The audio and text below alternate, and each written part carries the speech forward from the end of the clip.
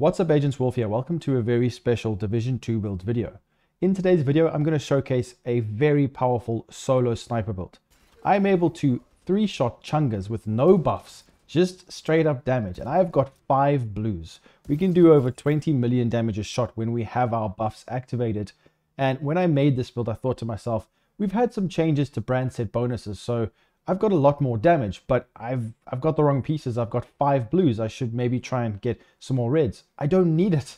I can tank ridiculous amounts of damage from the NPCs and also one-shot almost all the enemies, including golden robotic dogs on Legendary, which is just surreal, and it feels really powerful and it's fun to play. So if you enjoy solo sniper builds, you are going to absolutely love this setup. And I can give you some examples of how you can tweak it to change it up so that you can maybe be a bit more tanky or even do more damage playing in a group. But this is going to be focused around solo play. I'm going to showcase some gameplay. Enjoy it, guys, and we'll go through the build in full detail.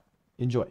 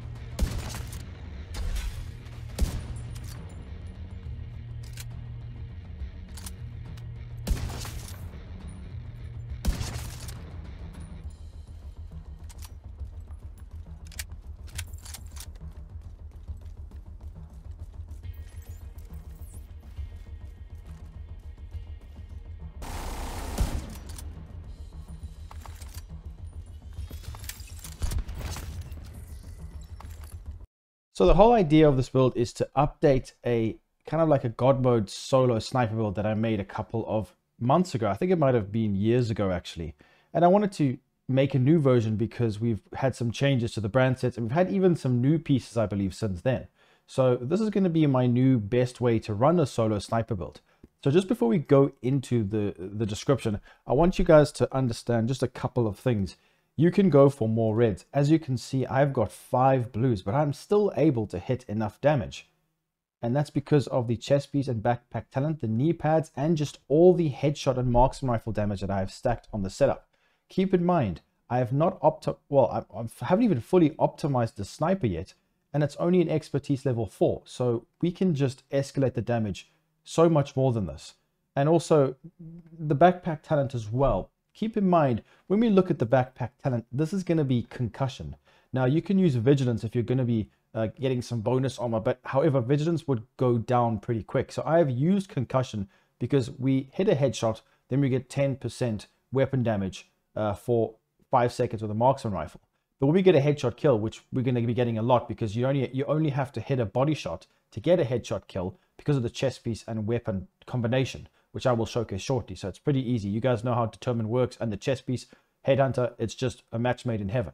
So this is going to be perfect for getting that high amount of damage. And I want to quickly showcase a comparison between the two. I'm not even need to showcase it. I've tested all of this. You guys can test it for yourself.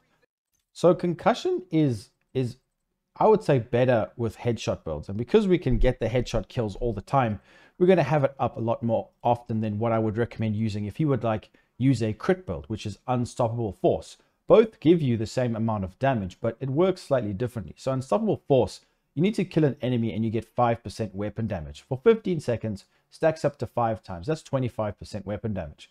Headshots increase total weapon damage by 10% for 5 seconds. So we can get two of these stacks immediately for just hitting a headshot, which is easy with determined on the weapon. So headshot kills increase total weapon damage by 15%. This is adding on to that.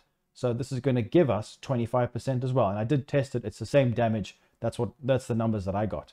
So this lasts for 10 seconds. It is less. But think about this. If you just shoot one headshot, you get the buff. So it's going to be more efficient in a build like this. You can go for Unstoppable Force. Don't go for Vigilance because you will be taking damage. But Companion could also work, but it's going to be less damage. So I would definitely, with this setup, even if you're on console and you can't hit your headshots because you don't have to hit headshots, use concussion. Also, what I noticed is when I'm playing a legendary mission, and I'm sure you guys will know this, the explosive drones will do a lot of damage to you. So you kind of want to try and tank it because the whole point of this build is to stay in cover, tank everything, and one-shot all the enemies by shooting them in the body. And then we can stack some armor on kill and just kill them as quick as possible. Now, I've used the backpack talent to get more damage. Sometimes I actually found that it might be more beneficial to use Bloodsucker, for example, on the backpack. Bloodsucker gives us bonus armor. So it's going to be exceptional. So if you put Bloodsucker on, you will definitely lose a bit of damage, but you will gain a huge amount of survivability.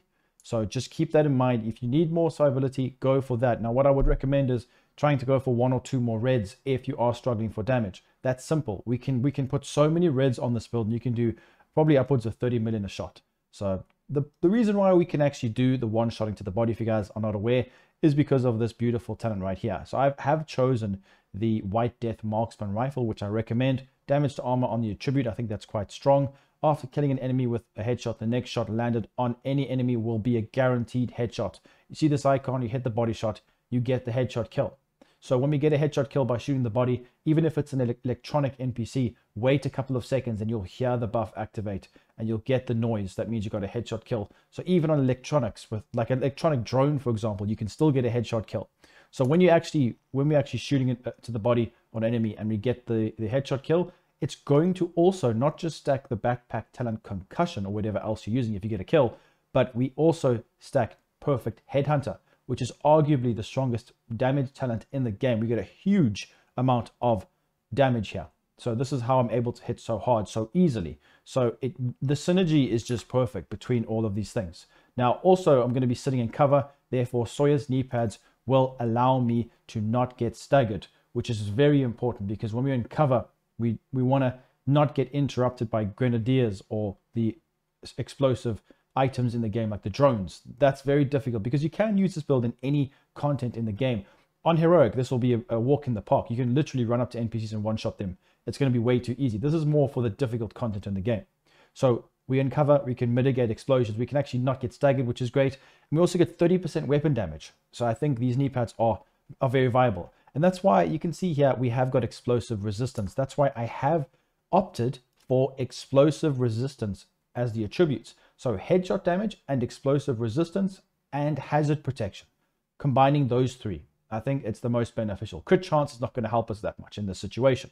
You won't see much of a difference. So explosive resistance allows me to actually tank quite a few explosions from a golden legendary NPC, a grenadier, the grenader. It's just necessary, and I absolutely believe this to be one of the best attributes to stack with headshot damage. Explosive resistance is definitely worth it, and I have balanced it on this build. So I've gone for the chest piece, also explosive resistance, hazard protection on the holster, hazard on the gloves, and hazard on the backpack.